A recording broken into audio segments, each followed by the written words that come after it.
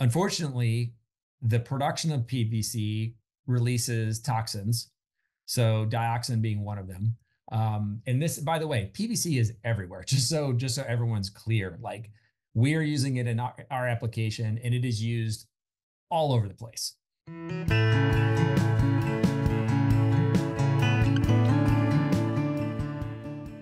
Hello and welcome back to the Outdoor Minimalist podcast. I'm your host, Meg Carney, and I'm an outdoor and environmental writer and author of the book, Outdoor Minimalist, Waste Less Hiking, Camping, and Backpacking.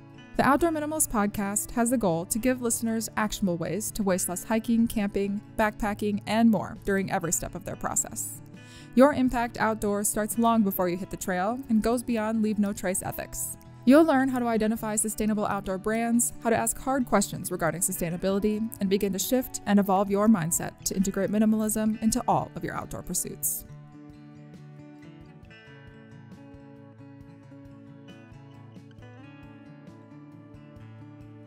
Unfortunately, we use a lot of toxic materials in the outdoor industry, and we have for some time. This reliance on synthetic and sometimes harmful materials has seen some major shifts due to regulations, but there are always some brands at the forefront of these big changes before they're forced to do so. One change that we have been seeing specifically in the water sports industry is the phase out or move away from the use of PVC materials. That's why in episode 156 of the Outdoor Minimalist podcast, we explore what PVC is and why it has been a popular choice for inflatable paddleboards, but also the environmental concerns associated with its production and use. To help break down these talking points and share a behind-the-scenes look at what it takes for a brand to make these types of material changes, I sat down to chat with Jimmy Blakeney. Jimmy has stayed true to his passion for board sports and paddle sports for his entire life, even when it meant living in a van down by the river and budgeting only $10 a day for food just to spend more time on a board or in a boat. His stubbornness led to a full-time sponsored athlete status for 10 years and a U.S. national championship title, interspersed with gigs in every facet of the business side of things, from marketing and branding to product design, sales, logistics, customer service, and more. He's currently president and product designer at Isle, where he tries to balance his brain's inability to stop focusing on new product ideas and customers' needs with running one of the industry's top brands. Thank you for joining me on the Outdoor Minimalist podcast today, Jimmy. I'm excited that we could reconnect in this way, and I will have us start with my classic introductory question, which is, how did you get interested in outdoor recreation and how does it fit into your life now? Yeah, thanks. I'm really excited to be here. And the outdoors has definitely been something that's been a part of my life since as long as I can remember. And the reason I got into the outdoors was really because of my dad. And I would travel around with him hunting and fishing. I basically just was absorbed into his world of, hunting and fishing, going fly fishing, going bird hunting. So that just was a part of my life since I was a little kid. As I got older, I kind of, as you do with your parents sometimes, like I kind of moved away from that part of the outdoor world into more sports. And so I got involved in water sports, which was born from really me being involved in skateboarding and snowboarding, which just kind of led to this natural affinity for, being outside and doing something really active. But then I wanted to do it in a place like these rivers that I'd grown up around my whole life. So I was able to kind of take this more active lifestyle, sports-oriented lifestyle, and blend it with kind of that, outdoor environment of, being around a river. So that's really how I got started. And that's been I've been really fortunate to blend my passion with my profession pretty much my entire life. Yeah, and now you are working with Isle, the paddleboard and surf company. And so how did that kind of come into play? When did you transition into working in that arena? And for listeners that don't know what it is, do you mind explaining what the company is as well? Sure. Yeah. So I've been with Isle for 3 years, and Isle is a brand that I always admired. Actually knew the founder. He actually recruited me into this role, but It is a brand that's been around for 20 years, based out of San Diego. Really our mission, if I just the boilerplate mission we have is to inspire and equip for a life that's better in balance through adventure on the water. So better in balance is our tagline. You'll see that on a lot of our products. And we think of that as better in balance as individuals, as communities, and also for the planet. So that's kind of how we think of balance. Yeah, that's Isle. Really cool brand. I'm really, really proud to be a part of it and to contribute to its, 20-year history. And what's your role with them now? So I started 3 years ago as the VP of product. I came on and developed a lot of our products. I'm a product designer at heart, but I've been involved in all aspects of the business. For about 6 months, I was in the role of president, while TJ, who was our president while I was there the rest of the time, moved over to one of the other brands in our group of brands with solo brands. That's a whole other story.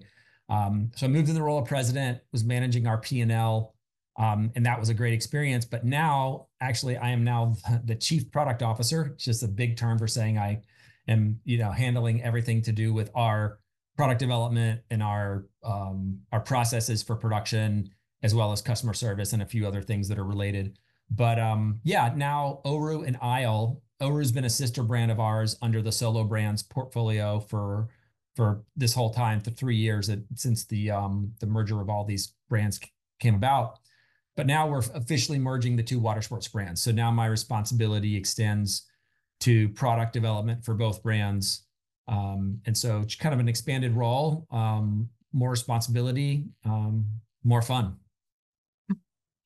That's a good way to look at it.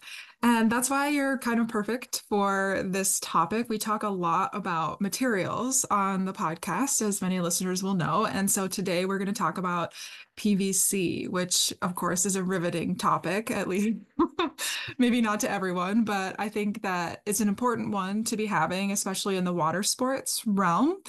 And so to jump right in, do you mind explaining what exactly PVC is and how it has commonly been used in water sports before? Sure. Let me qualify that I am not a chemist, and my area of expertise is in the application of this material and use within our different products. So I apologize to anyone that's more technical than me that I may get something a little bit incorrect technically, but PVC is polyvinyl chloride, and it is a material that it's very, very durable. It's a great material because it's affordable to make.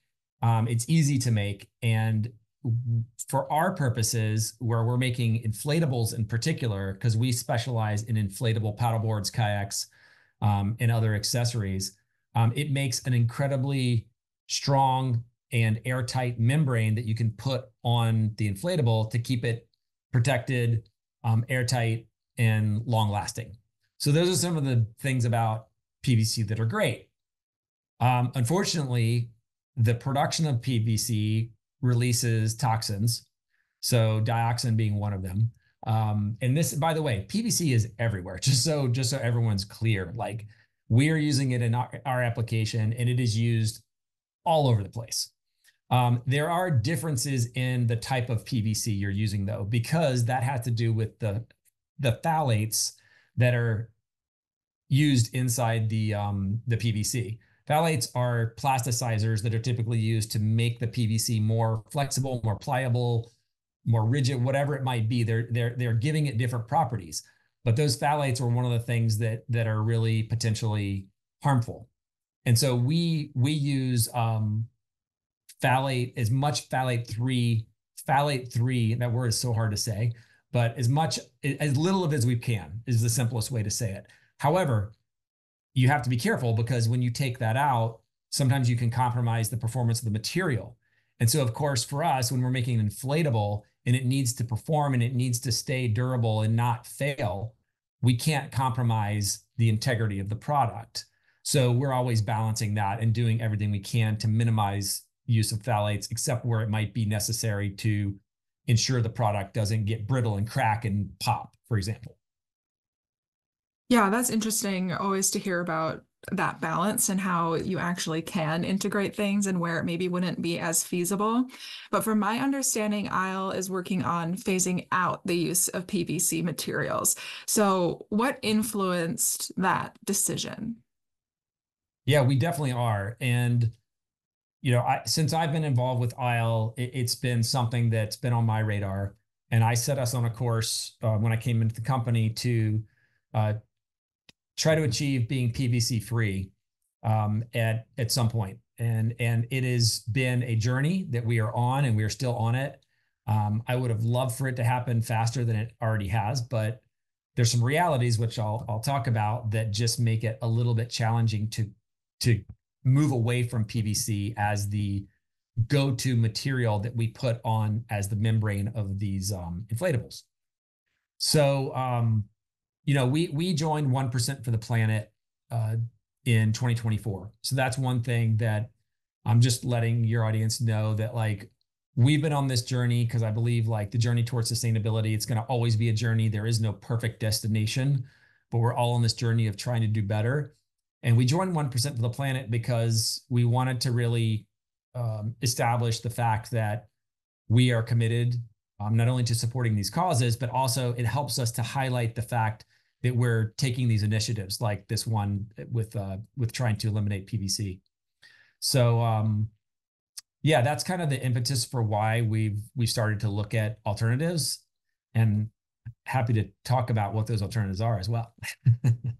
Yeah, I'm definitely interested about the alternatives and how they compare, but I think before we get to that, I am also wanting to hear a little bit about how the transition has even like worked or like played out and what challenges maybe you faced in moving away from PVC and yeah, just that general trajectory. For sure. So I would say that the one of the biggest challenges in moving away from something like PVC in a manufacturing process has to do with what I would call inertia, which is just the sheer weight of the fact that PVC is so embedded in production processes, and there's this supply chain for it. There's a lot of people producing it. It's a widely used material. So whenever that happens, there's just this inertia of like continuing to use something. So if you think of that as a current in a river, and now all of a sudden you're trying to swim against that current to get somewhere, you're really having to do that extra work to achieve that, just because you're asking people sometimes to do things that is like not part of their normal flow, right? So like if we're working with a supplier or either a material supplier or a fabricator and asking them to do something new, that's going to be, a little bit extra work for them. And so we're asking them to come along on that journey. So that always creates, a little bit of challenge. But we've been able to successfully, build out some testing and pilot programs that have allowed us to really understand the alternatives, of which there's one in particular that we're using to ensure that what we're doing is not only better for the environment, but is also going to be a product that's going to be safe and reliable to use. So those are equally important, I would say, when we're dealing with these water sports equipment Yeah, and items. you mentioned the one alternative. So are you looking at like one specific material or have you tested a couple of different ones? What have you kind of landed on as the material you want to use moving forward? Yeah, so well, with regards to it's really PVC and then various versions of PVC. And again, removing the phthalates wherever you can. So that in and of itself is an effort. Then when it comes to alternatives, really TPU is the best alternative. And it's really one of the few alternatives that's something that actually can be put into the manufacturing process and can work. So TPU is thermoplastic polyurethane. And TPU is a great material because it takes less energy to make it. It's not toxic. It doesn't smell. It does not have any phthalates in it. So it is much cleaner for the environment. It's recyclable. So there's a lot of benefits to TPU. But the fact that those characteristics are there for that material doesn't mean we can just switch over. It'd be great if we could, because of the chemical characteristics of TPU versus PVC, it affects how you're then assembling the product and ensuring that the way you're using it is going to result in a product that's going to be long lasting, durable, and again, not fail. That's really one of the key things. And there's a lot of benefits to TPU. One of them is it is very durable, very flexible. So it's great for inflatables where we're rolling them up and then inflating them and rolling them back up. And it's really great for that purpose. But it's also a little bit more flexible. And so that can create some challenges when you have a material that's a little stretchier. So that can lead to some challenges that we've been working on how to overcome. And we've found some really cool ways to do that. And we've actually launched the first, we're calling it PVC free, but it's a TPU based material. And we've launched our first pilot program of that with our Switch Compact model for 2024. Oh, that's really cool.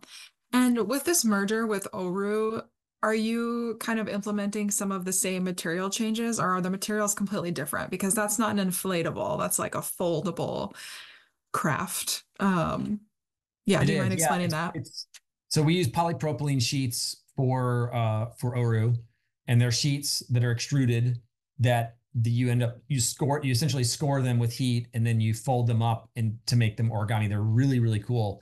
And I am not yet at a point where I would call myself an expert on these because we are brand new into this being a merged division. So I am certainly very excited to be diving into Oru and understanding where we are today and where we're going to be going for the future. Um, but like the past 3 years has been really dedicated to focusing on this inflatable opportunity for us to, make a difference.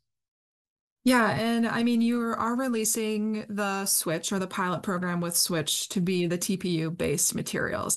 And so, do you plan on implementing that across all of your aisle products, or what is like the general trajectory to make them a more sustainable or less toxic material?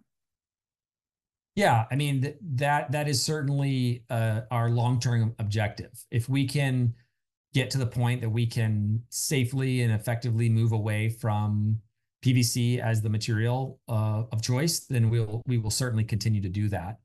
Um, Again, we have to overcome factors that are not only including the manufacturing and fabrication, but also cost. So this is not a cheap material. So for those of you that may have seen, or if you're on our website and you go look at the Switch Compact, it's our cool new little foldable, really, really small, compact paddleboard kayak hybrid.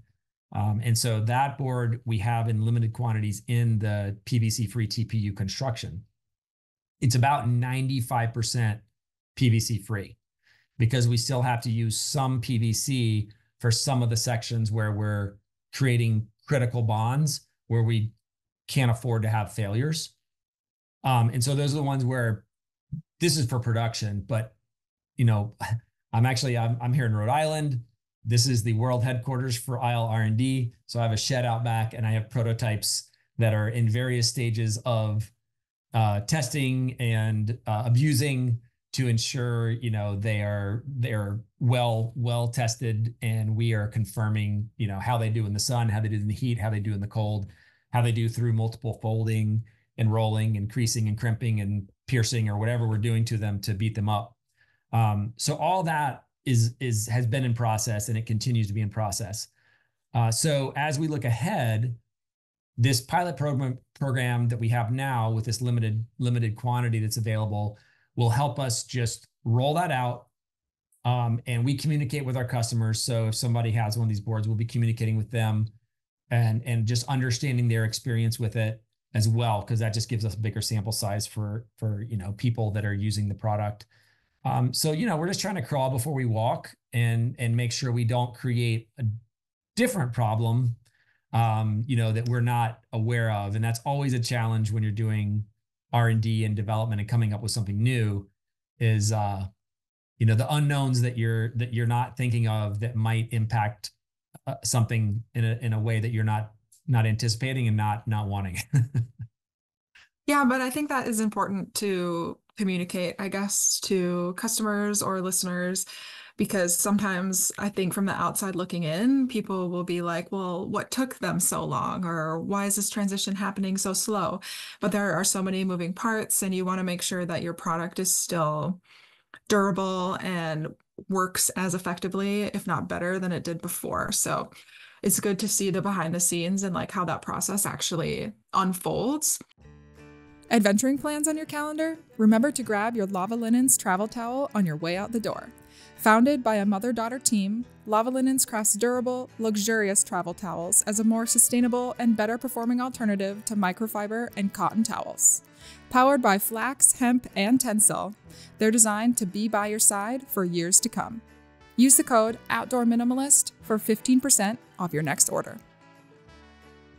I guess, are there other aisle materials within the paddle boards that you're looking at critically and that you're considering besides PVC? Yes, I mean we're TPU is a material we can use in our bags as well. TPU is a material that can replace PVC for linings. There's a lot of different uses where you can use TPU. So we are looking at that, and we are currently using it for some of these. For example, in our bags, we're using a TPU liner instead of a PVC liner. That's just one example. You can create a waterproof membrane that's thinner for like, let's say a waterproof bag. You can use TPU for that instead of PVC. There are foams. So we do use a lot of EVA. Ethyl vinyl acetate is what EVA is. It's what a yoga mat is made out of. And you've probably seen some yoga mats that have like a more eco-friendly EVA material. And we are using some of that as well. There's some different algae foams available. And so we test all those materials as well.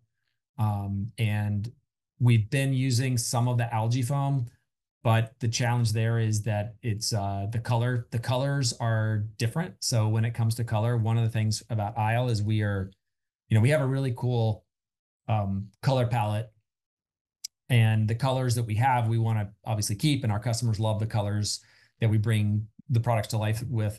And so, finding a way that you can still maintain the same colors using this algae foam is a bit of a challenge, but it's something we're working through. So that's another material we're using. And in general, our packaging is another area where we've really made a lot of progress.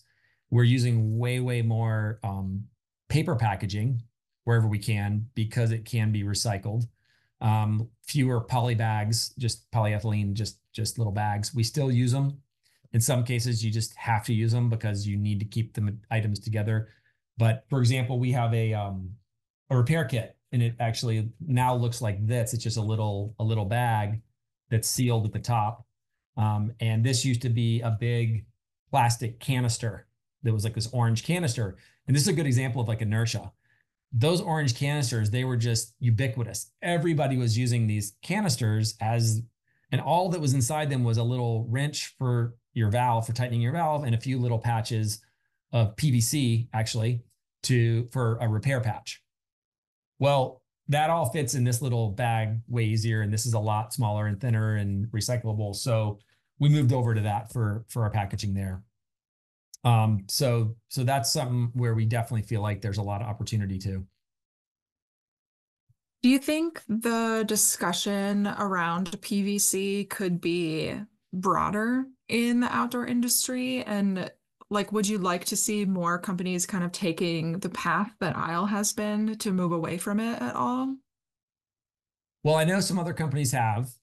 I know, I think just like with all of us as individuals, we're on our own journeys. Every brand is on its own journey. And I certainly respect any other brand's, efforts and decisions around that related to their own products. I know one that I have a lot of respect for, and a friend of mine is Philip Curry at Astral. And Astral has done a lot. They did a lot with the foam in life jackets. And this is back a long time ago. And they were able to really improve the manufacturing of that foam, making it a lot less toxic.